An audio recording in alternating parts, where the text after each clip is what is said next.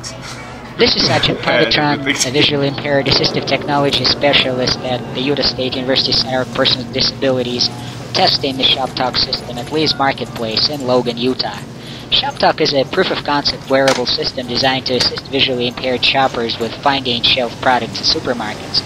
The system is based on a very simple conceptual formula: independent blind shopping equals verbal route directions plus shelf barcode scans. Sachin has selected a product and is now following a set of verbal instructions generated by the system from the topological map of the supermarket. Sachin is collaborating with his guide dog Barsto in executing these verbal route directions. When Sachin scans any shelf barcode, the system begins to use its database called the Barcode Connectivity Matrix. The assumption is that the Barcode Connectivity Matrix is automatically built from the store's inventory control system, or is actually connected to it directly. The database associates each shelf barcode, MSI not UPC, with several types of information such as an aisle number, the side of the aisle, a shelf section number, and so forth. When Sachin scans a shelf barcode, the system can tell him you are in aisle 5, or move 2 shelves down, or scan 5 barcodes left, and so forth. Sachin receives these instructions through a wireless headphone. These instructions help him home in on the target product. Notice how Sachin first finds shelf barcodes by touch and then scans them. After the target MSI barcode is scanned, Sachin can just reach over and get the product.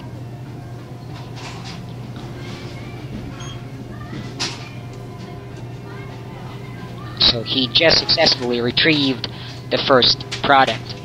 The system's hardware consists of a computational unit, the OKO Model 001 computer, a built-in numeric keypad, a handheld wireless barcode scanner with 2 plastic stabilizers, and a USB hub that connects all the components.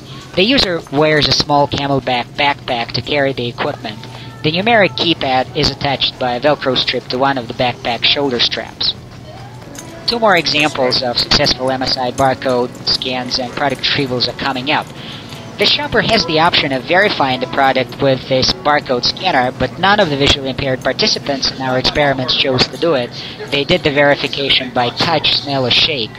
To qualify for these experiments, each participant had to give us evidence of independent travel, independent walks around the neighborhood, and independent use of public transportation.